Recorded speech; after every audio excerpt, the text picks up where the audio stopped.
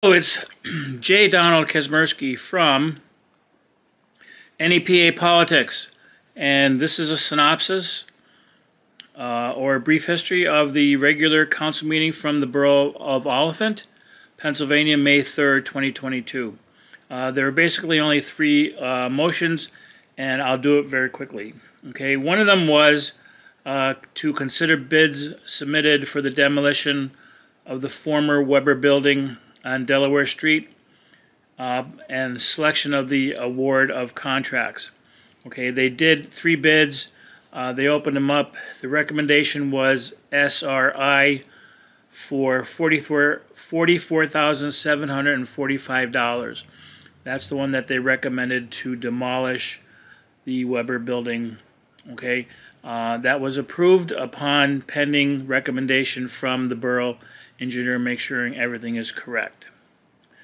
The second one was consider approval for the acquisition of a drone for services to the borough police department and other departments of the borough for approximately $2,700.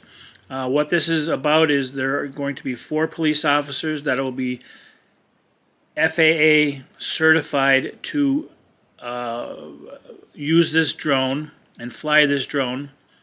They're the only borough in the area that's going to have this drone. Okay, what they will do is they'll use this drone looking at condemned buildings, see how the roofs are, looking for assailants who run into the woods, patrol the river, patrol the heritage trails, and so on for these drones. Okay, the drone will be in a police car every time, and there will be at least one officer on duty that really knows that is certified for that drone. Remember, there'll be 4 police officers. Okay, so I think that's a great idea, and I think that's going to be positive for the borough. And again, it's the only borough in our area that has this service. And lastly, there was a question about the Munley building on Lackawanna Avenue in Olyphant, the one that had a fire in it last March. People were asking me the question, so I asked the question to the council: is the Munley building going to be demolished, rehabbed?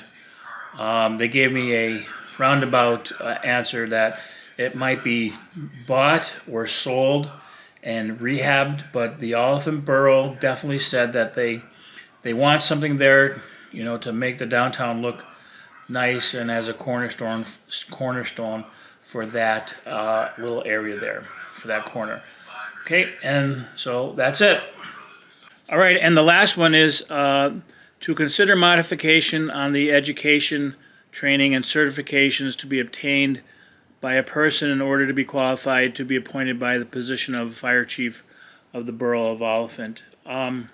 What that is it's a state standard that the position of a fire chief be qualified.